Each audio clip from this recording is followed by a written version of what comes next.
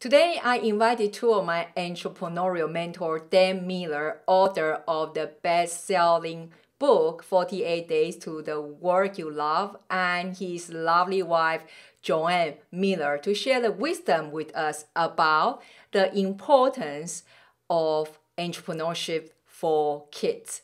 Because two of them are successful entrepreneurs and literally they raised a family of 3 generations of successful entrepreneurs. Now, I want to pre-warn you, in this video, we cannot go more real and raw about this. You will see this is not the super production videos. This is about real. It's these two mentors willing to come on the show. We met at a conference and we 3 squeezed in a small hotel room, used 2 shared microphones, but create a golden content for you. So I hope that you will enjoy and cherish it as much as I did. I have a whole lot of this kind of behind the scene, but value bombs, so to speak, the content for you. If you like it, would you please share it and subscribe, hit that bell button so you will be notified when the new videos come up. Now, let's welcome Dan and Joanne Miller. Hello, Joanne and Dan. It's such a pleasure to meet you guys in person, especially here in New Media Euro Conference. It's great to be here. It's a whole new world for us, and we're enjoying it so much. Great to meet you too, Kelly. Yeah, thank you. Thank you, Joanne. A little bit background story here. I have been following Dan for a while because I learned about Dan actually from Cliff Ramacraft. He actually is a part of my story of how I started a podcast. Then, because I learned that you have such an impact on his recent transformation. So when I saw the campaign in your Facebook page, I saw that wonderful Joanne have a coming book called Creating a Heaven of Peace when you are feeling down, finances are flat, and tempers are rising. I think we all have those moments. So I told God, I said, wouldn't it be nice that if I can interview Joanne, but she's so far away in America. But guess what? God is so good.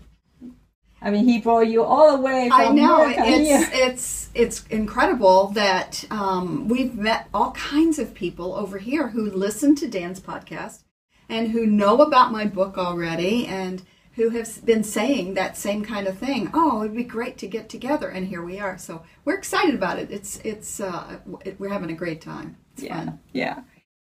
Guys, it's not very often that 2 influencers in life and business are willing to be in your hotel room to be interviewed. And it's because that their core value is really to inspire all of us to have a wholesome life in our entrepreneurial journey. So, Joanne, I really love the quote that you place in your website from Baader. Yes. Says, your success as a family, our success as a society, depends on not on what happens in the White House, but on what happens inside your house. So may I ask on behalf of our listeners that how long have you guys been married and how many children and grandchildren do you have? We've been married 48 years. And Dan, you want to tell why that's a significant number for us? Well, it is. It's kind of a landmark for us because 48 is part of our brand. 48 Days to the Work You Love, my most popular book. So we made that the name of our company. So we've done a lot of things with 48. And we had a big celebration this year because we hit 48. Everybody celebrates 50 years of marriage, but we wanted to be different. So we had a big celebration with 48. We have 3 children, all grown. We have 14 grandchildren spread around the world. So we have a lot of great times together. And I'm sure in last 48 years is like totally smooth ride. No bumpy road, right? Of course not. No, and in fact, that's why I had the subtitle in the Creating a Haven of Peace, because it's really easy to tell people, well, if you just did this, then this would happen and everything would be smooth going. But we all know that that's not true. Let's get real. And one of the things that I wanted to have be very evident in my 48 days, I started to say, in the Creating a Haven of Peace book, is that in spite of your circumstances, in spite of your financial situation, in spite of whatever's going on around you, you can create that haven of peace. It's a choice. Just like loving someone is a choice, creating that haven of peace and sanctuary in your home is a choice we can make every single day. And there are steps in the book to tell people how to do that and how to just take little baby steps to begin with. But it starts with how you treat one another and the respect that you have in your home. You've talked about us being entrepreneurs. We love being entrepreneurs, but entrepreneurs a lot of times focus on their business. They're very busy and they're very intentional about their business.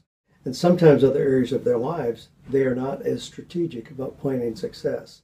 We decided very early on that we needed to be just as intentional about success in our marriage as in our business. Mm-hmm. So just like creating a business plan, we've been very specific about what needed to happen in our marriage to make it successful as well, realizing that the success of our business is really built on that.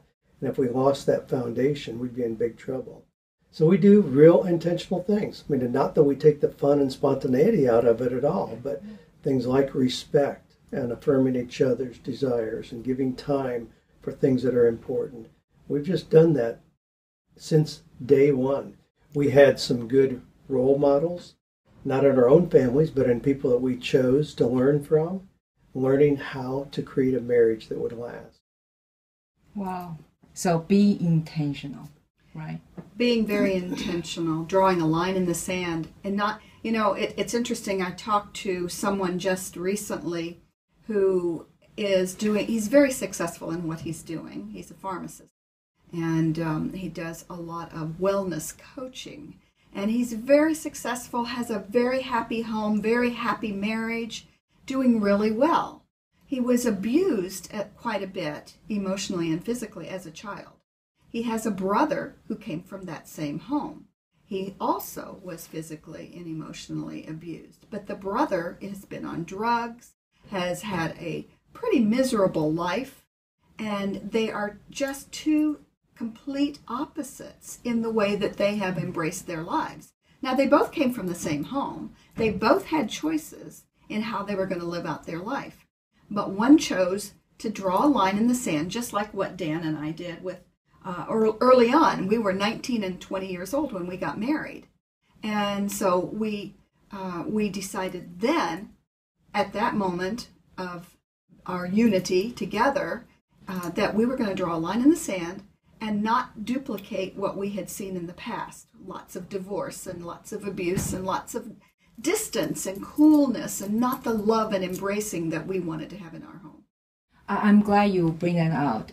Well, I think myself included, right? Because I even not really growing up have a father. And when I saw how my mom was abused, how my grandmother was abused, and well, sadly to say, I did walk into that path for a period of that time. So yeah, exactly. It's just the point of I draw the sand. I draw the line in the sand. Say enough. I mean, from my generation on, I don't want to pass this on to my next generation. Yes. With this kind of life. So since we are in this topic, Joanne, you tell in detail that how seemingly disastrous event in your marriage led to your best education you ever received. Can you share a little bit about that? Yes. How many years ago now, Dan? About 28 years ago. 28 years ago, long time ago, we were doing, we had a beautiful home.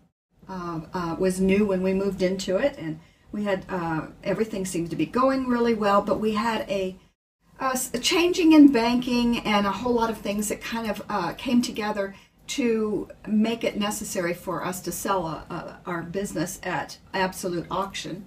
We lost so much money on it. All of a sudden, just in a matter of seconds, we were thrust into a lot of debt, hundreds of thousands of dollars of debt. and the IRS was not happy with us, and you don't mess with the IRS, and we ended up losing our home, losing our cars, losing all of our stuff. So we had a choice to make then. Where are we going to go from there? What are we going to do to make a living? Where are we going to live? So on and so forth. We ended up moving to Nashville, Tennessee, which was only about an hour from where we had been at that time. And we started going to a church right away that was a large church of about 5,000-6,000 members, and in Nashville. And we started a Sunday school class. And it was first Career Life Management, I think it was called. And we changed the name through the years. But as it turned out, each year it seemed that Sunday school class kept growing to the extent that other people from other churches were coming just for that class. And it would go on so long we couldn't even get to Sunday school or to church. We couldn't really worship. So we changed it to evening classes at that church and then another church too, and had these classes that reached out to the community. Well, because of that, then all of the materials that we had put together little by little became the essence of what now is 48 Days to the Work You Love, which is Dan's best-selling book ever. And that started this whole business, which I am quite convinced would have never happened had we not had that seeming disaster all those years ago where we lost our home and lost everything and felt like we needed to start over. Before that, had absolutely no idea we would ever write books. Since then, Dan has authored, I don't know, half a dozen. Actually, more than that if you count ebooks and all of that kind of stuff. And we have a large business, a great community, a following from all over the world. And I've written several books, grown-up books, but also 5 children's books. So we've had so much happen out of that seeming disaster. So I always tell audiences when we're speaking, don't ever underestimate how God can use you in ways that you never expected, even through those disasters.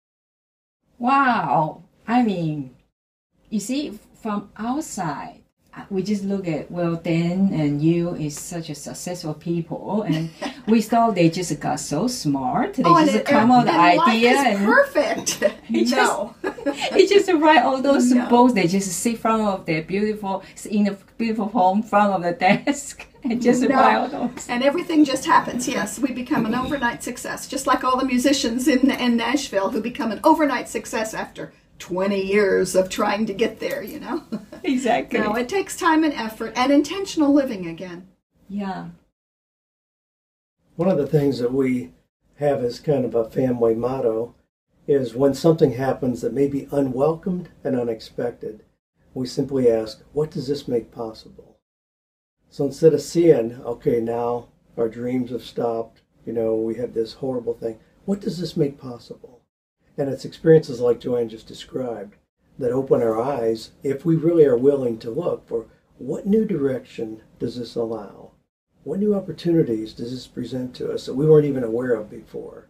So and we don't wish for those disasters, believe me, and we certainly don't wish those for anybody else. But usually it's in those times of unexpected circumstances that we do find our greatest opportunity.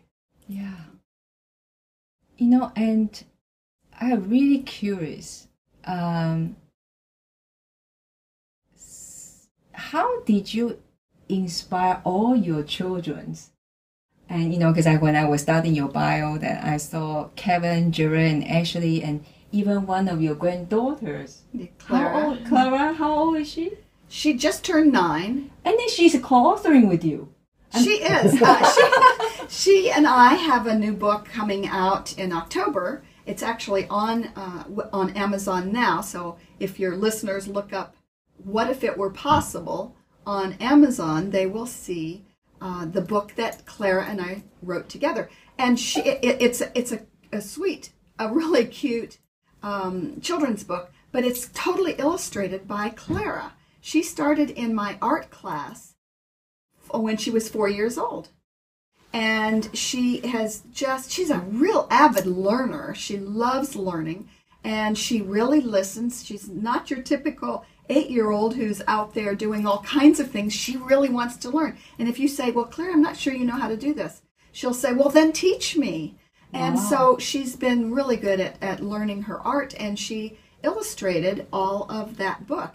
And it was picked up by Morgan James Publishing, and so it's available now at my website, joannefmiller.com, in my products section. And she even has her own website now. It's Clara Logsdon, LOGSDON.com. So it's fun. Our kids never really saw anything but the entrepreneurial life. And it's not like we ever pushed them into that. It's just that they couldn't see any other way. Yeah, I'm just really, the question is, how did you guys inspire them to pursue their dream? We just taught them how the real world works when they were very young. So when Kevin, our oldest, was 10 years old, BMX became really popular, bicycle motocross. So kids riding bicycles on these little dirt tracks. So he saw what was happening, wanted to get involved, wanted a new bicycle. I said, great, where do we get the bicycle? Well, at the bicycle shop. How much is it? It's $400. I said, that's great. How are you going to get that? He's like, well, we're going to go down and Dad, you're going to write a check. I said, no, that's not the way it works. That's a convenient. Well, let's figure out a way that you can get that. So I had an auto accessories business at the time, and I bought a motorcycle from one of my car dealer friends, and the motorcycle was not in real good shape. So for a month and a half, 6 weeks, this little 10-year-old boy and his daddy, we worked on that motorcycle. We sanded, we took parts apart, had things re-chromed, put things back together carefully, put little pinstripe on there, painted things, made it look beautiful. We set it out in our yard. After 6 weeks, the very first day, first person who looked at it bought it. I took all my money back out that I had put in to buy things along the way, and we had $420 left over. I said, Kevin, here's $420. What do you want to do? I want to go buy that bicycle. So we did. But all along the way, we've helped our children see the way the world works. It's not just Mom and Dad give me this, or the government give me this. It's, no, if you want that, let's figure out a way to make it work. So our children have come up like that. Jared did bicycle repair when he was just a kid. Ashley would make pies with her mom, take them to school and sell them. And now we've got grandchildren, lots of them, who are doing these things where, Clara, when she was 5 years old, one of our granddaughters wanted a camera, and her parents happened to have just bought a new camera. So they had one that they had been using. It was very adequate for her. But instead of just giving it to her, they said, it's $25. So she had to figure out how she's going to get $25. So she and her yaya, Joanne, they got together and made poppy seed muffins that she sold at one of our events on our property through 48 days and got her $25. But we haven't tried to push entrepreneurialism on our children and grandchildren, but we just teach them the way the real world works. Do something that has value, and people will give you money for that. So it looks like entrepreneurship in many ways. Wow, I'm speechless. So in other words, instead of, some parents say, oh, okay, I want to inspire my kids to be entrepreneur. So they kind of say, okay, you should read this book, that book, and stuff like that. But you guys basically show them instead of just tell them, but show them how it works. That's a very, very important statement, Kelly, because we felt that we needed to be the role models for anything that our children saw, whether it's our business or whether it's the respect that we have for one another as a couple, or the respect we have for them or for our friends, how we treat people, all that trust and honesty and integrity and respect were what they saw every day. If they didn't, when they were real young, they were in school. When they got a little older, I homeschooled, but they always knew that when they came home, they had a sanctuary to come home to. They had role models that they could emulate that not only made us happy and proud of them, but also made everybody else out there want to have a part of that too. They wanted our children in their homes. They wanted to see how our family works. And it's interesting because when we were first learning, when we first got married, we sought out role models. It was very important to us to find people that could teach us the ways that we wanted our children to be raised, the way we wanted to be in our marriage, the way we wanted our home to be, the way we wanted our businesses to be, those kinds of things. We looked for specific mentors. Now that could be a book or conference, or it could be a person, whatever. There's a lot of ways to get mentoring. Now, after being married 48 years and having 3 children, grown children who are entrepreneurial and saving the world in their own ways, and all these grandchildren coming into the picture, we're finding that we're now in that role of being mentors for many people. And we take that just as seriously as we took it right at the beginning of our marriage when we needed that. It's very humbling, and we feel quite honored to be in that position. But again, it's time to pay it forward, now to give to the community, give to the world, all of the things that we needed so much when we were first newly married and what we've learned along the way. Well, I only can say, praise God. Joanne, I love how you mention your website. You say, I have so many shoes I wear. I love them all. I guess because women like shoes. Well, women do like shoes, and I will have to say I certainly am one of those. I have quite a few in my closet, but I also wear a lot of shoes in that I am certainly first and foremost, well, I should say first and foremost a Christian, obviously, but also my husband comes next, right under God. And although there were a few days when I thought maybe he was God, but I learned that's not true. I learned that along the way on some of those bumpy roads, as we all do. But we did take very seriously that Dan and I have to have a great relationship before we can feed everybody else, before we can have that passed on to our children and then passed on to our friends and our community and so forth. It has to start right here in our home, just like Barbara Bush said all those years ago. It starts in our home. It starts with our marriage. And we took that very seriously. And that has stemmed out, or has been passed on through our children and our grandchildren. I wear a lot of shoes, yes. I'm Yaya. Interestingly, I have 14 grandchildren. To 7 of them, I am Nana. To 7 of them, I am Yaya. So I have to remember even what hat I am as a grandmother. and I'm a writer and an author and a blogger and a speaker, and I'm an artist and all. So yeah, I have a lot of hats that I wear, and I enjoy them all. I really do. I'm not doing anything really that I don't love.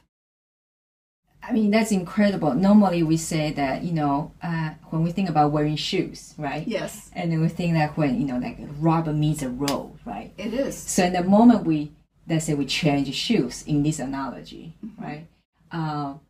For me, personally, I think, when we wear different shoes, the moment the spirit, soul, body, you need to shift gear because between the roles, different roles. So how did you balance it out so beautifully? Well, it's kind of like life. It's not always that easy a transition. But it's interesting that you put it that way, Kelly. I like what you're asking, because there's a good analogy here. I perhaps, let's just use me as an example. I may be out running errands and doing all the things that are necessary to keep a household going. And then I come home and my feet are tired, and I change out of the shoes that I'm in. And sometimes I'll put on something much more comfortable, whether it's a slipper or whether it's just a real soft-soled shoe that just makes me feel different. And then I go about my next task, which could be sitting down and writing a blog. And then I may get up, and for a while I may just want to be barefooted, and I'll go clean a toilet or something. But I think part of what makes it work too is that I don't get as involved in projecting all of those things that I have to get done in the future. I'm concentrating on what do I need to do right now, and I take it one step at a time. And at one moment, it could be cleaning out a toilet. I do clean my own house. I don't have somebody else come in and do that. I kind of enjoy house cleaning. It's cathartic for me, but it's also a way to get great ideas, because most of the time I've cleaned house for a lot of years. I don't have to think about it. So, you just take it one thing at a time and then mark that thing off your list and go on to the next. It makes it a lot easier instead of stressing over all of the list that you've got. I really like that wisdom of just focus on that moment, that role you are in. And that's wisdom right there. So let's talk about entrepreneurial couple life. Okay. That's a roller coaster. I believe that behind a successful man, there is a virtuous wife, and behind a successful woman, there is a wise husband. So then, can you share some wisdom with us? How do you balance among all these different roles that husband, father, grandfather, and successful entrepreneur when it comes to the co-creating the sanctuary at home? We've always seen the roles that we have as shared roles. It's not that Joanne is responsible for everything at home and I'm responsible for everything at work. We share those things. If I come home and she's had a hard day with the children, it's my responsibility to spend some time with the children, give her a break. She's wonderful at doing that as well, at recognizing there are times when I do need to be focused on the business. And so she makes it possible for me to do that. But we've never seen ourselves in competition for time, in competition for the children. It's always been cooperation, working together. And really that's a principle that carries over into work as well. A lot of people think that to be successful in business, you have to be very competitive. To me, that's a short-sighted view. The real word in business to be successful today is collaboration.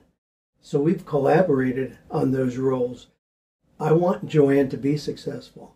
I want her to have these multiple roles that she has, where she has success in things other than just being at home. If I come home and dinner's not on the table, but she's in the middle of an art project, that's okay, because I want her to have success in those multiple areas as well, things that really give her a sense of fulfillment. I don't want her to be operating just out of a sense of obligation, things that she feels like she has to do.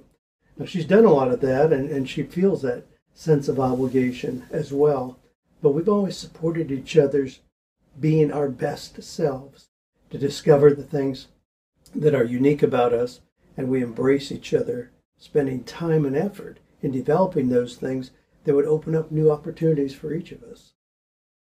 There's a principle that is used in selling that we have often used, we always have used in our home too. You want everything to be a win-win situation. You don't want anything, whether it's your marriage or your business or anything that you're doing, to be I win, you lose. Mm-hmm. Because somebody's going to get hurt in that process. If we can't come to a decision on something where we both feel good about it, then somebody's losing in that. So we have to talk it through until we have come to a reasonable conclusion that satisfies both of us. It may not be ideal for both of us, but it has to satisfy both of us before we then go forward. Because if it doesn't, then somebody's going to get depressed, angry, bitter, whatever, and that doesn't help any relationship. I had a moment in the book where I said something, I can't remember, I used some example that Dan had done, and he said, and I quoted Dan, he says, "Why would I crap in my own nest?" And that's the truth. We do that so often. We do things that just jeopardize our own relationship or the happiness or health of our home because we just want to be right.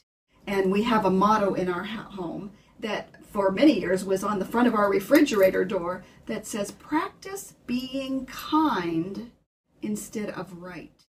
Wow. And I really, truly believe that. I don't care what the circumstance is or who you're working with or who you're talking to. Practice being kind instead of right. That's so good. Now I feel I have moments of guilty moments in my own marriage life. We just celebrate 18 years. Well, one of the things that I'm really encouraging people to do when they read my book, Creating a Haven of Peace, is to read it together as a couple. Because there are questions in there and steps in there and statements in there that I think bear discussing as a couple. And in doing so, I really firmly believe that changes can be made. Just sometimes it's a little tweak here and there. Little changes that can be made to make your home the happy home that you want it to be. And none of us set out to have an unhappy home. We want that happiness. We want that togetherness. We want that sanctuary, that place of immunity that we can come to no matter what, and know that we are unconditionally loved, embraced no matter what the situation is. And yes, we have gone through losing our house and losing our cars and losing our stuff. And we've gone through the drug abuse of one of our children who almost killed himself several times. We've gone through all kinds of things that happen along the way. We have had health issues. I have a diagnosis of multiple sclerosis that happened 17 years ago. And that's not something that's curable. It's something that I don't let define my life. But it is something that I do have to take care of myself for. So there's things that we have had just like every other couple. It's not like we've been immune from those things. But what did we do to gain a new perspective on every situation to make it work for us instead of against us? Wow. I know I say a lot of wow in this interview because I'm literally speechless.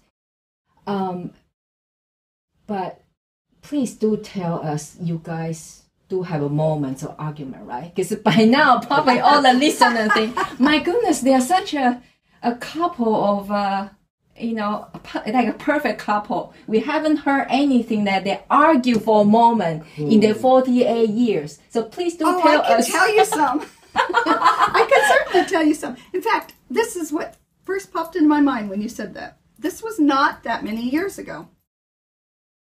I'm trying to think how many years, probably 5 or 6 years ago or something. Dan and I were having a discussion about something. He came in to my studio and he sat down and he just says, well, I don't even know how to talk to you anymore because you might end up crying or angry or whatever. And I said, yeah, really? I said, get used to it. I'm a woman. I have emotions. I am not Dan Miller. I do cry. I do get angry. And sometimes it just takes me a while to get over something. But I said, that doesn't change things between us. I don't love you less. I am a woman. So learn to accept that. And I think he was speechless at the moment, if I remember correctly. But yes, we certainly have our arguments, and quite honestly, I was very proud of myself for standing up for myself in that way. But Dan, I will have to say, has never raised his voice to me, ever. Now, I'm not going to say that I haven't raised my voice. I was raised in a very different home environment where my mother did a lot of yelling and screaming and hitting and a lot of abuse in many ways. I didn't want to emulate that, and sometimes I have to check myself. Okay, wait a minute, I'm not my mom. I don't have to respond in that way. But we don't. I talked in the book about how to fight. We don't fight. Dan and I don't fight.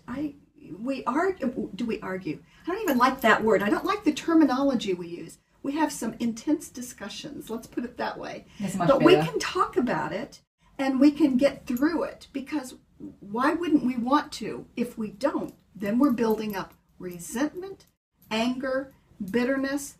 I've had moments of doing that, years of doing that. It's taken a lot of self-evaluation, reading a lot, and doing my own therapy to be able to make sure that I don't just stuff and make myself sick over something, but that we do sit down and talk about it. So there's certainly, yeah, do we fight? No. Do we have intense discussions? Sure. But most of the time we can sit down and discuss something like normal. Well, I don't want to say normal. I don't think we're normal. But like most human beings, we can sit down and talk and get through it. Well, I'm kind of a big picture guy. If I'm looking at my business, I don't want to do something now that is going to cause a problem farther down the road. Or if I'm driving a car, I like cars. If I'm driving a car and the tire's flat, I'm not going to get out and just kick the tire and scream at the car because the tire's flat. I'm going to fix it. And in a relationship, I think I look at things in the same way. I very quickly go to, what is this going to cause a week from now, or a month from now, or a year from now? I don't want to just make the problem worse. I want to immediately look for what is going to make things better. And I'll take that approach to it. So I don't understand, relationships that go for weeks and months on end where people are angry at each other. I mean, we certainly have used the biblical principle, let not the sun go down upon your wrath. I mean, we've tried to make sure we end every day peacefully, and have been pretty successful at that, I think, through the years. That's very inspiring from both of you. Now, I think by now, we all should go to grab your books, regardless. But I guess just for the sake of the question, I'm going to ask this. Tell us, Joanne, who should read this book and why? Well, it would be real easy to say, well, everybody needs to read this book. And I think there's some truth in that, because if you're married, especially if you're in any kind of a relationship, it's a very relationship book. And like I said, I think couples need to read it together. And it will give a lot of food for thought, a lot of good discussion material, a lot of fodder for great discussions.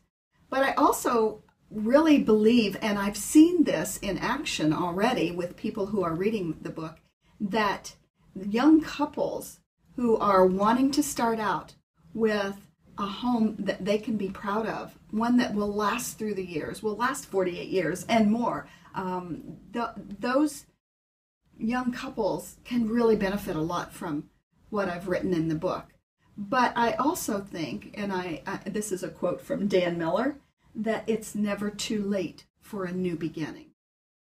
And I think that anyone of any age will benefit in reading this, because there are steps you can take to make your marriage better, to make your home more peaceful, more beautiful. And it doesn't take a lot of money or a lot of time. It just takes consistency and intentional living. Yeah, intentional living indeed.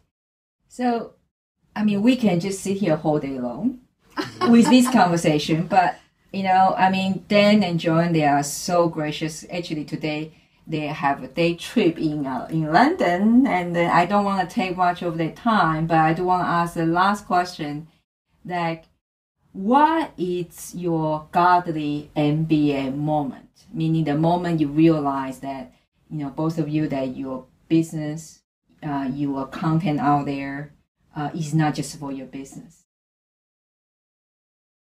The way our business developed, it kind of happened in spite of us. We'd gone through a really rough period of time, and then just as an act of service to our church and community, started teaching a Sunday school class, helping other people understand these inevitable career transitions and challenges we have. My dad was a pastor. I never dreamed of doing something in the church that would be part of my generating income. That was strictly ministry. But the needs were so great, and as Joanne mentioned, we started having people come from other churches and other states. That grew and grew and grew to where I was being asked 20, 30 hours a week to work with people to help them through these things. And we finally realized, and it was with some guidance from Joanne on this, that this was God's opportunity for provision for our family as well as ministry. And to blend those two, that was a real MBA moment. to realize this was not just ministry. This was also provision for our family. And it just opened the floodgates. It was like an explosion when I realized that those two could be blended together.